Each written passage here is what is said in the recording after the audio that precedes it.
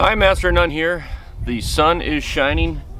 I am not at work, so let's drink some beer. This is time for another Master of None beer review, and today we're going to do the Blue Moon Iced Coffee Blonde, obviously from Blue Moon. So let's try this out.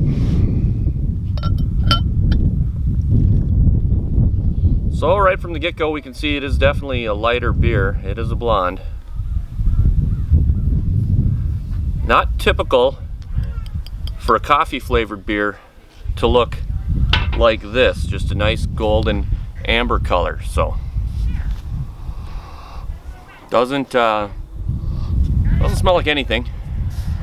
Got a little bit of a breeze going here though, so maybe it's just wafting away the delicate aroma of this. I don't know. I'm pretty much just BSing you at this point.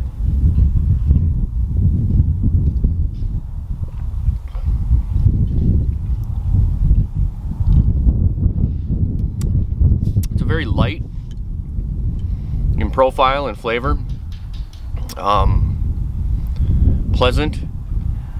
It tastes like a beer that somebody dropped a whole coffee bean into.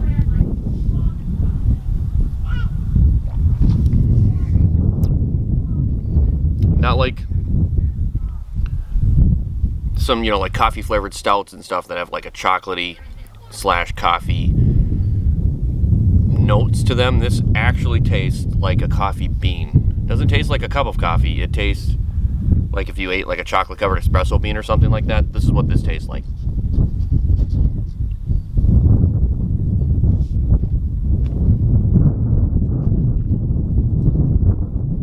Very easy drinking beer. I think if a person liked this, they could drink quite a few of them.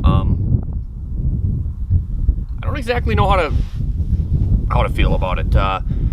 Wasn't really what I was expecting. Just, when you look at the bottle and you see it's a coffee blonde, you're wondering exactly what's going on there. So there's nothing off-putting about it though. Like I said, it's good, it's smooth,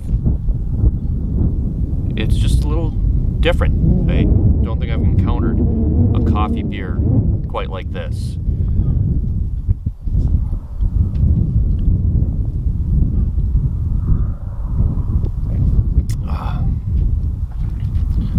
So, if you like beer and you like the flavor of a coffee bean dropped into your beer, you should definitely check out the Blue Moon Iced Coffee Blonde. I'm going to be recording a few beer reviews here today, so they're bound to get more entertaining the more beer I drink.